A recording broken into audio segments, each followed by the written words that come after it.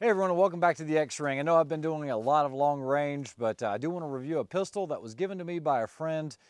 He actually is a custom pistol maker, builder, stippler, does a lot of really cool work, and he presented this to me as a gift, and it is by Wayne Hammer. Wayne Hammer was based out of California. He worked for MLS Customs. One of the best stipplers I know, guys. I mean, look at the stipple work on this. The way he does his borders, especially right here with the magazine release, even the magazine release is stippled. The little inset cut right here for the stippling. And guys, I'm not normally into Gucci Glocks because something like this, if you're carrying it up against your stomach or bare skin, it will kind of wear you out. But there's his logo right there. You guys can see the hammers. And then, you know, the slide, it is Cerakoted black. Everything was done by Wayne. This slide he actually had machined by someone else, but I like the way that it's lightened. It has the forward serrations on here. Even has some serrations up top. Not that I would use that. I'm not a big fan of opposed, or I'm not a big fan of open slides because typically that will let more stuff get into the recoil spring area and everything else. But it does have the suppressor height sights, and it has the Trijicon, the RMR. The fit of this RMR into this slide is incredible. It would stay in here if you didn't have the screws in here. You literally have to press it down at the exact same time, and if you try to can it at all, it just locks in there. It does have a modified ZEV trigger in it. It's a curved trigger. I have not shot this pistol. You can see the undercut here. And suppressor height sights, and it does have the Trijicon in the rear. It needs a Trijicon up front. He did tell me about that beforehand, but like I said, awesome gift. Initially he wanted me to torture test this and compare it side by side to a Glock 17, but it's really hard for me to bring myself to do that to such a nice pistol that's gifted to me. You guys can see some of the bevel work here on the back of the slide. It's just, man, it's just awesome. So what we're gonna do is we're gonna shoot it at, we are at 20 yards.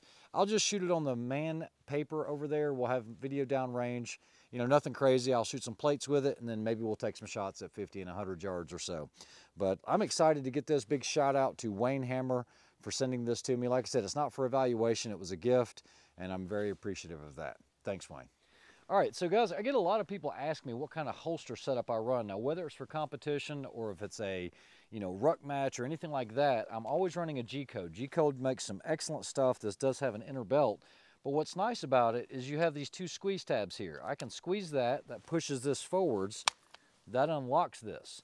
I've never had this inadvertently unlocked because remember, you have to squeeze those two tabs. They're not going to go in by themselves. This was for a Glock 17, I believe, or a Glock 19, and what I did was, yeah, it's kind of a hack job, but I modified it so I could get the RMR in here, especially when I did the Burris, because the Bushnell Elite, because I had the 34, had the RMR, so I had to have a holster. But the way that it works is you have positive retention. You just push on that with the thumb, and it drops the hood over. So this wouldn't be for something like duty use or everyday carry, but for competitions, anything like that, it's extremely fast. I will show you how quick it is. I mean, it's that fast, and you've got it, but you don't have to worry about this ever coming out unless you push that button. You have to push it, but it's more of a natural movement, just pushing down, establishing that master grip, clearing, pressing. Still a little indifferent about the RMRs. If you are going to run an RMR or a dot on your pistol, make sure you have iron sights that co-witness. I'm going to let you guys see this. For those that might be new, basically I have the dot, and of course it's not going to focus on the dot, but even if the dot were to go out, I can still see my iron sights, and that is critical for someone running a dot because I've seen so many dots go out. So it's just one of those things. Make sure if you're carrying it for self-defense, you do have your backup irons to go to. Let's go ahead and get this thing on paper. All right, so we're right at 20 yards. Guys, anytime you're shooting a handgun, for those that watch my long range stuff, you know, a lot of times I won't wear eye protection or I won't wear ears if I'm shooting suppressed. That's different when you have an optic in front of you. It's kind of an accepted practice. Even a lot of competitions, if you have glass in front of your eye, they don't require it for safety. But for pistol, it's a whole different animal, okay? So definitely wear your eye and ear protection anytime you're shooting a pistol or a handgun. And what we're gonna do is I'm right here at about 20 yards. and nothing crazy. I have a camera going down range. I'm just going to shoot center mass. Let's see if the dot is actually somewhat zeroed. I just mounted it up just to see what I could get.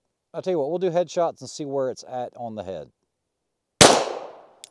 Little center right in the head.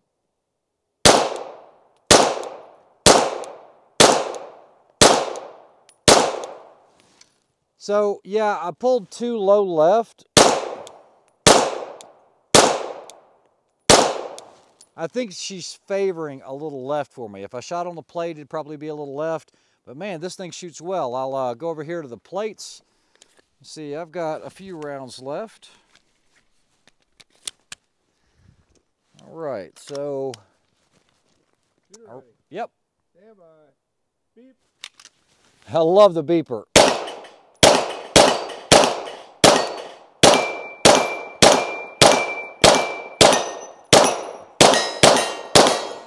Man, no misses. And like I said, there's no special barrel in this. This is actually a factory Glock barrel, but shoots good, feels well. It's not moving around in my hand because of the stippling, but it's really, I mean, it's a good pistol. Like I said, I don't normally review Glocks. I don't review Gucci Glocks or anything like that, but like I said, it was a gift. I wanted to shoot it, but that was a good run, first run. Let's go up closer to the paper because I want to talk about some things about self-defense. All right, guys, so 20 yards on a headshot is not really justifiable, all right? This was just something just to get it on the paper here. I got Rick over there making faces at me. But I have had a lot of requests about self-defense considerations, carrying a pistol. Now, it's up to you to practice, to be proficient with your firearm, whether you're carrying appendix or if you're carrying open carrier at 4 o'clock, it's up to you.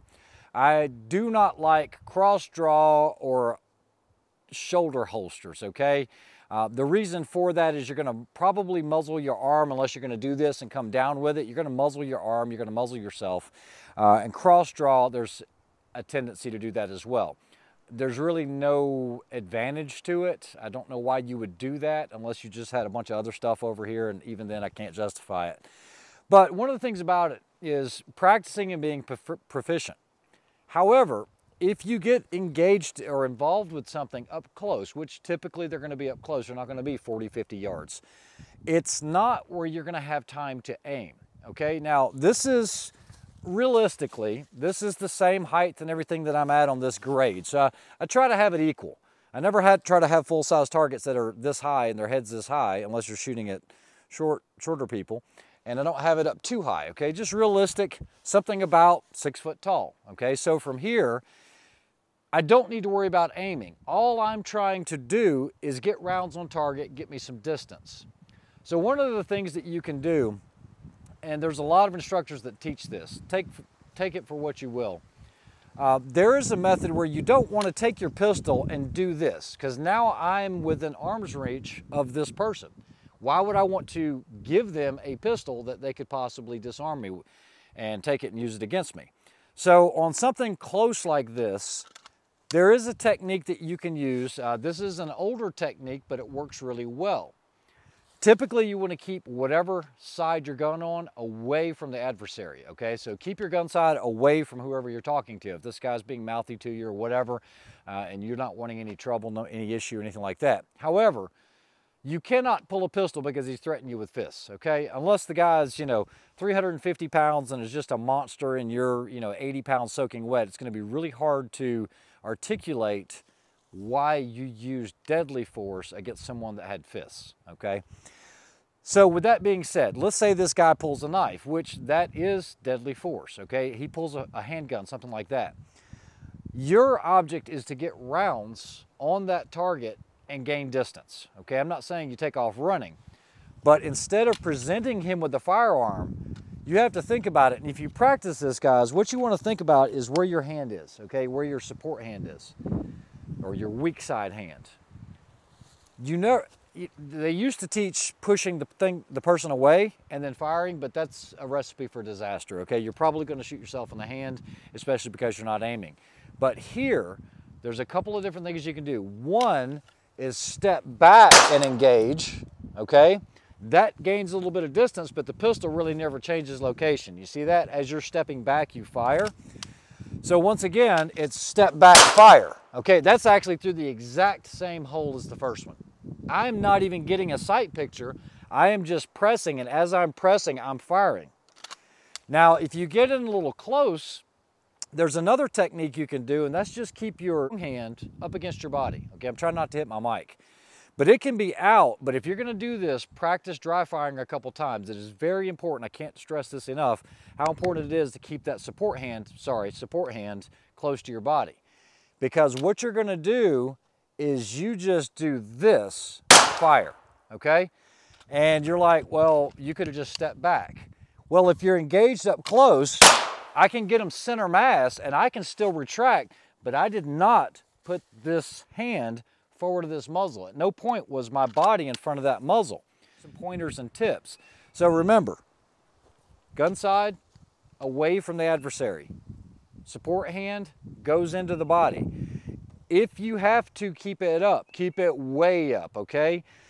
Another technique, some people do an elbow like this. That way if someone's coming in, they're gonna come into an elbow, but I don't even want you doing that. If you're watching this video, like I said, this is something you do on your own.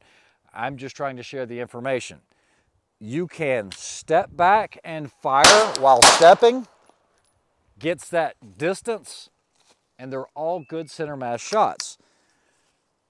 The other one is support hand up close. You're basically rolling it. Now guys, you have to roll it this way. If you have a jacket on and you hold it like this from the hip, you can cause a malfunction with a semi-automatic pistol. So it is very important to roll, fire. Those are all going to be center mass in the area, but you have to keep this pistol or your support hand close, okay? So you're just rocking it. Now try to support with the wrist. That's going to give you better options here because you have a solid point of contact. I actually use the top of the iliad crest here. Some people call it the pelvic girdle, and it's just a location for me to find it. And I can be pretty accurate with it, even backing up. You know, some people call this trick shooting or whatever. It's not trick shooting. It's just practicing what it is you're carrying, because everything's going to be different. If you're carrying, let's say a Ruger LCP, or you're carrying a revolver, it's all going to be different. We're going to step back. We're going to see if we can hit some of these steels just by coming off from the wrist without aiming. All right, guys, so this is not something to practice unless you've really practiced up close a lot. What I'm going to do is I'm just going to draw it at 15 yards, or I'm going to draw it at 10 yards, and I'm just going to roll it on the plate. Now, you should aim at this distance, but I'm just showing that once you practice it, you can be pretty effective at hitting targets. Okay, so that one's right here, low center. And all I'm doing is I'm just finding that spot right here, and I should be able to hit the target. There it is again, low. This is not something that you need to just shoot all the time like this, but if you're up close, 3 to 5 yards, it's not a bad thing to practice, and that'll give you time to get that pistol up. You're just trying to get rounds on target. Hopefully this helps. I know it was very, very long-winded. You guys always have to remember the 4 cardinal rules of safe gun handling. Never put your finger on the trigger until you're ready to shoot. Know your target, foreground and background. What that means is not only your target, but what's also behind it. You also don't want to aim at anything you do not wish to destroy. And then the fourth one is you treat every firearm as if it's loaded. If you keep those things in mind, you should be okay. But just remember, and guys, a lot of times when we're filming these videos, it'll look like I'm muzzling myself like this. This is not even near me. Okay, so I'm gonna go ahead and touch on that topic right now because camera angles really change things because you're seeing it two-dimensionally, but you'll never see any like this. It looks like I'm muzzling my hand. Well, I'm about 15 inches away from my hand. Okay, so that's just one of those things to keep in mind. Hopefully you enjoyed this quick review of the pistol, more of long-term stuff on defensive things. Boris, that was for you. Wayne, thank you very much for the pistol. Golf ball.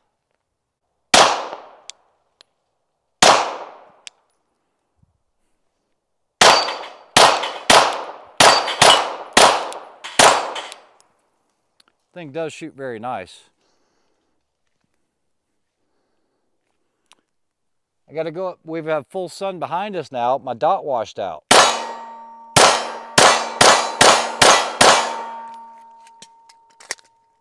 I am out. It is time to unask the area.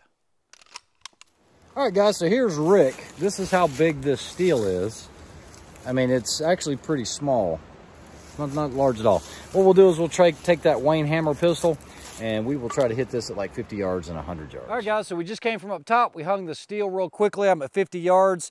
What I'm going to do is I'm going to take this Wayne Hammer pistol, and what I'll do is I'll try to hit that little steel at 50, and then we'll go back to 100 yards. There's one, there's two, there's three. I think that's good enough. Let's go on back to 100. Let's just say you're driving along, and in your car you have your pistol, and you have no windshield, you're just driving your dune buggy, and you have a pistol on your side. If deadly force, something starts to happen, you need to draw that pistol. Remember, you don't want to muzzle your legs, okay? You have arteries, femorals, you don't want to hit that. So you draw, it's up and over and out the window, okay? When you reholster, it's the same thing. It's up and around. But we have a target down there at 100 yards.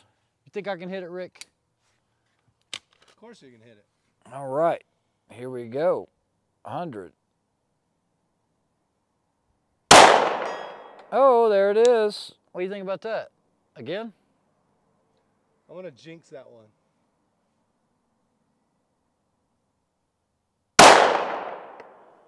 Just left. Just a hair left. I jinxed it though. All right, guys, hope you enjoyed that video and that review of the pistol that was given to me by Wayne Hammer. I do really appreciate it. It means a lot. Big gesture. Thanks a lot. You guys have a great week. We'll talk to you soon. Have a good one. Like, share, and subscribe. That too. Who is your